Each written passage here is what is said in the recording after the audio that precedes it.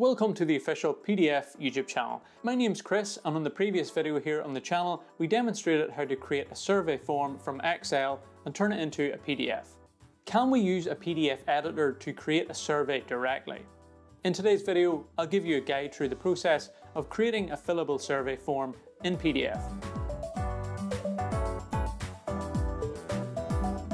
The strategy kicks into gear the moment we start crafting our surveys or forms. Generally, when creating a form like a survey, our main focus is on shaping key questions that provide insights to improve our products or services. Consequently, the file format for our forms isn't typically a top priority. Nevertheless, this seemingly minor detail holds significant importance.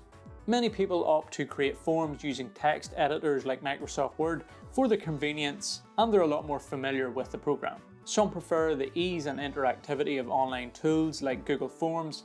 Meanwhile, others choose raster graphic editing applications like Photoshop to create visually striking designs. However, what few people realise is that the PDF format offers all these benefits at once. Let me show you why. Imagine I own an online store that specialises in imported foods, and in order to boost my brand's reputation, I decide to survey customers measuring their satisfaction levels, pinpointing any issues or areas for improvement, and then crafting personalised marketing strategies. With this in mind, the first thing I'll do is create a blank document using PDFelement. Next, I'll seek assistance from Lumi, the AI assistant in PDFelement, for guidance on crafting the questions for my survey. In just a couple of seconds, Lumi will have done all the hard work for me. All I then have to do is paste these questions into my document using the Add Text tool, and in no time my survey questions will be good to go. It's pretty simple, right? But what about the alignment of the text boxes? Surely after adding multiple questions, you might wonder if these elements are aligned or not, especially if you're accustomed to working with Microsoft Word, where alignment is automatic. Keep in mind that in the Rulers Grids menu under the View tab, you'll find an option that allows you to enable a ruler. You can use this ruler to ensure that all elements are properly aligned. But in a situation like this, I'll not only activate the ruler, but also enable the grid. This way I can ensure to leave suitable space below each question for my customer's answer. Once the questions are set, it's time to work on the page layout. First, we need to determine what page size we will use. In this case, I'll go for the letter size. Even though I may not have immediate plans to print my survey, it's beneficial to know that the option to print is available if needed. We can specify this using the Size tool from the Organize tab.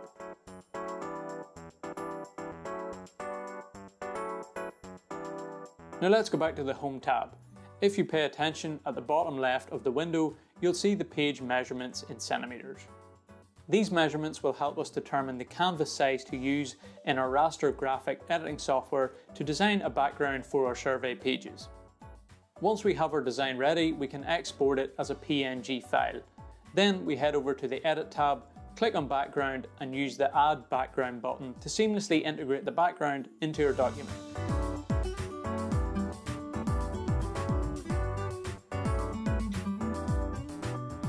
It looks pretty good. I think our survey is shaping up nicely. Now it's time to transform it into an automated survey. The first thing I'll do is go to the Form tab, then depending on the type of response I expect to receive, I'll add interactive fields. For example, for the second question, how often do you purchase from our online store? I want to provide 3 possible responses. At least once a week, at least once a month, and at least once a year. In a case like this, adding radio buttons will be the best choice. And to do so, first I'm going to add text boxes to label each option. Afterward, with the radio button tool selected, I can click next to each label to add the interactive fields. Now, to ensure that all these interactive fields are connected to the same question, all I have to do is open the button's properties panel by double clicking on it and assign them the same name. After that, in the radio button choice field from the options section, I'll replace the value yes with a label describing the value of each option. This will be useful later when I collect customer response data. Now let's take a look at the third question in my survey. It's a rating scale from 1 to 10 for customers to evaluate their satisfaction with shopping at my store. adding 10 buttons might not be the most visually appealing solution, as you can imagine. There are various ways to address this issue using different fields, but for me, the most suitable solution is to employ a straightforward text field. Text fields allow our customers to input practically anything, which means I need to configure some settings to prevent them from entering values different from what I've requested.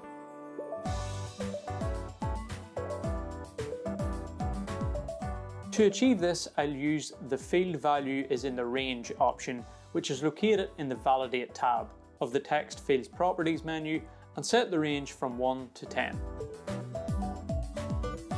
In the Format tab, I'll set the format category to numbers without decimals. Afterward, in the Options tab, I'll specify that the content of the field aligns to the center, and I'll also limit the number of input characters to just 2.